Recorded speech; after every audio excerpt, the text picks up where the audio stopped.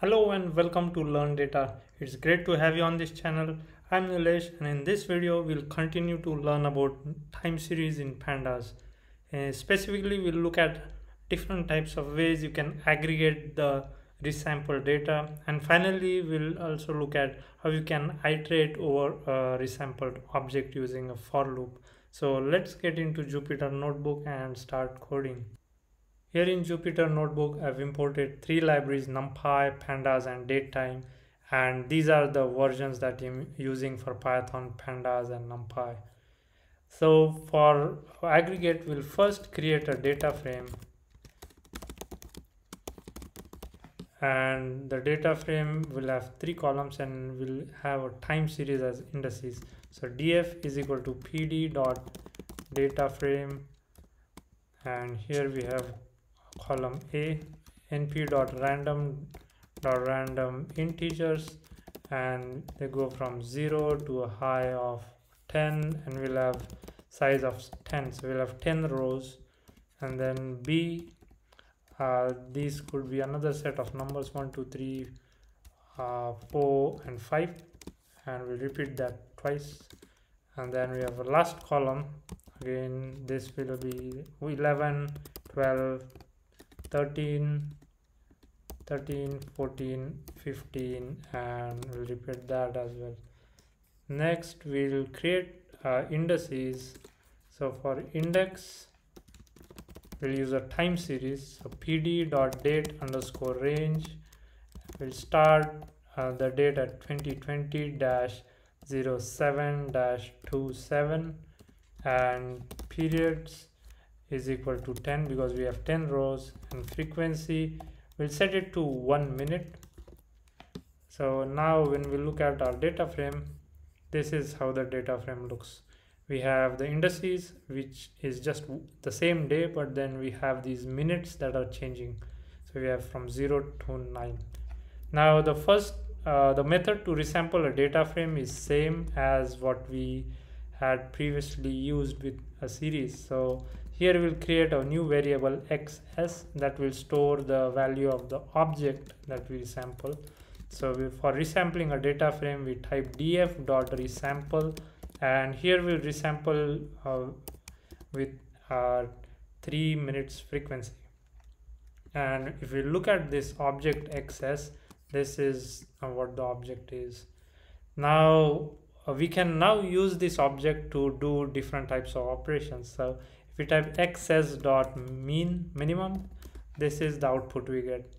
And if you remember from previous video where we have gone in much detail, I'll just walk through briefly on this.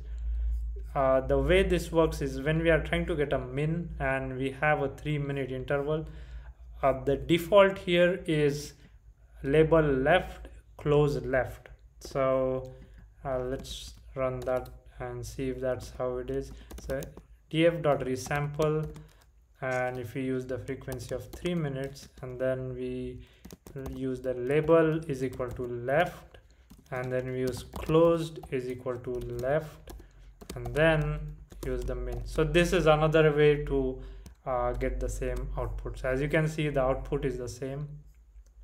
And one thing I missed earlier, let me go ahead and add a random seed, np.random.seed of 1, so that the results that I'm getting, you'll get the same results as well. Okay, so as you can see here, the output, resampled output for min is the same in both the cases. And the way this works is, for the first, we have 3-minute intervals. So we have these 3 minutes, 0, 1, and 2. And within each row, we are looking for a minimum. So in column A, we have a minimum as 5. Then column B, we have minimum as 1. And column C, we have minimum as 11. So we have 5, 1, and 11 as the values in columns. And now for the index, because we are closing on left, we have this particular timestamp as index in the output. So this particular timestamp. Moving on to the next set of 3 minutes, we have these 3 rows. Here the minimum in column A is 0, and that's what we have here. Then the minimum in column B is 1, and in column C it's 11. So we have 0, 1, 11. So that's what we get here, 0, 1 and 11. Now in this case, because we are close, the label is left. Here we see that this particular timestamp is used as the index. So 0, 3 minutes, and that's what we get right here, and so on for all other rows in the data frame. Next, let's look at how we can get the mean value. So xs.mean, and here we get, this works the same way. Now for column A, if you look at this first set of 3 minutes, sorry, these first 3 rows, we have 5, 8 and 9. So if we try to get the mean of 5 plus 8 plus 9 divided by 3, so this is, we get 7.33, and that's what we have here. Again, this is, the label is left with the default label, and therefore we have this, therefore we have this timestamp of 0, 0 as the label here. And in the similar fashion, the values are calculated for all other columns for other 3-minute intervals in the data frame. Now, so far we have calculated the mean for the entire data frame. We can also go ahead and calculate for just one column, that is going to be just a series. So the way to do that would be xs, then open square bracket, within quotes we want to specify the column name, here it's A. Then if you specify dot mean, this will give the values only for that particular column. So we have 7.3, 1.6 and so on for this particular column A. Again, apart from column, just using just one column, we could also use multiple selected columns by names. To do that, we would type xs, then open square brackets twice, and then within inner square bracket we would type within quotes the names of the columns separated by comma. So A, and then we have the second column B, and after this we'll specify the operation we want. So here we are trying to calculate mean, and that's how we can calculate the mean for those two columns. Here now we are coming to aggregate. So the above what we have been doing is aggregation. We can also go ahead and use the aggregation function. So to use that function, what we want to type is, let me pull the data frame again here. So we are going to type xs of A, and because we are going to use just that column, and then .agg, or you could also type aggregate, and within open parentheses and square brackets np.mean and np.standard deviation. So this way now we are calculating two values for that column A. Earlier we just had one, so we can specify a list of items that we need to calculate when we are using the aggregate function. We could also use the same method to calculate the aggregated values for the entire data frame as well, in this way. So each of the column now has mean and standard deviation calculated, as we can see in just one line of code. Apart from this, we could also specify different functions to be calculated for each of those rows in the data frame, and to do that we need to specify that in the agg command. So the way we would type that is xs.agg opens parentheses, and within curly braces we need to specify key value pairs. So the key would be the name of the column on which the function needs to be applied. So, and the value would be the list of functions or just one function. So for column A, let's go ahead and specify np.mean and np.sum. And then we have the column B. For column B, we'll create a lambda function. So lambda function here is taking a value x and then calculating the mean of that, and just to make it different, we'll add number multiplied by 10. After that, for column C, we'll again specify a list np.median and np.sum. So when we run this, we get a different set of values calculated for each of those columns in the data frame df. We have mean, sum, lambda, median, and then sum. So that's the advantage of using the aggregate function. It can be more customized to the types of calculations it can perform. Now let's look at another way. So far what we have been doing is using the time series that was available as an index. What happens if there is no time series as an index? Does that work?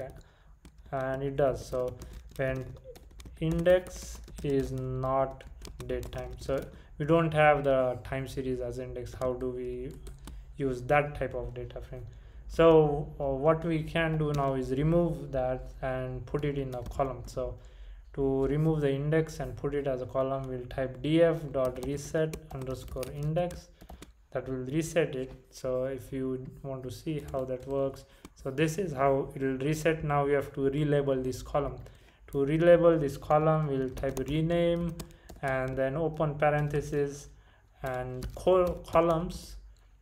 Here we'll specify the old name, which is the index, and then we'll specify the new name, and let's call the new name dt. And thus we now have a data frame where there is no index, there's no time index, and the time index has been converted to a column dt, and we'll store this back in our data frame df so that we can use it. So here, if we now go ahead and sample this df.resample, and again if we use the 3-minute time interval, now what we have to do is we need to specify the name of the column that has the time series. So here we need to specify the name, which is dt, and after that we can use the aggregate mean, and thus we can calculate the aggregated value for that data frame. And as you've noticed, the time index automatically gets put as index in the output. Similar to this, we can perform other operations as well. So let's see, df is equal to df.set_index. What we are doing here is adding multiple index to the data frame. So dt, and that's the first index we have, and then this another level will use just letters m and n, and repeat them so that they are for all the rows. Now when we run this, we have created a data frame df.index. If you look, this is a multi-index data frame. Now we have level 0 that has the time series, and then level 1 we have this m and n listed there. Now to resample such a series, we can specify the level we want to use for resampling, and to do that we would type df.resample, and here again we are going to use 3 minutes. We could have written 3t. I've written 3 minute, and then in here we can specify the level. So sorry, df.resample, and then we specify the level is equal to 0, and after this we'll aggregate it. So we are going to take a sum of this. So as you can see, because we specified level 0, it was able to pick the time series from the index and perform the sum on the data frame columns that we had mentioned there. And similarly, apart from using number as level, we could also specify the name of the level, such as dt directly, and for that we would type df.resample, and again we are going to use an interval of 3 minutes, and then level is equal to dt, so that is the name of the time series index, and then again we are going to get the sum. So as you can see, the output is the same, and the dt is what was used to calculate the sum for a 3-minute interval for all the columns in that particular data frame df. Now moving on, let's look at how we can iterate through different groups within the data frame. So let's iterate. For iterating the sampled object, this is the data frame that we have. We are going to drop the levels, so let's do that. df.drop, and let's drop level, df.drop level, and let's drop level 1 because that's the m and n. And now we have a data frame df which is in place is equal to true, or we can just do that. So we have now a data frame which has just one index, which is time series, and we can go ahead and sample this as we did earlier. Xs is equal to df.resample, and we can get 3t as the time interval. So if we want to check what is inside this object that we have resampled, if we type this, we just get that string back. But if we want to look at all the objects, each of them, we can also do this, which is for name and group in xs. We wanted to print, let's say print group name, and I'm gonna add a new line here, and then add the name. Then the second part that we can go ahead and print is data in group. So data that's within that group that we just printed the name of above, and here we'll print group, and finally just printing a line to separate the output. So now when we run this, we can see that the first group name was 0727, and that's expected because the default label is left, and the group is 0, 1, 2, 0, 1 and 2. So the first 3 rows of the data frame, which is 3-minute time interval, that's the group that we have first, and so on for the rest of the data frame.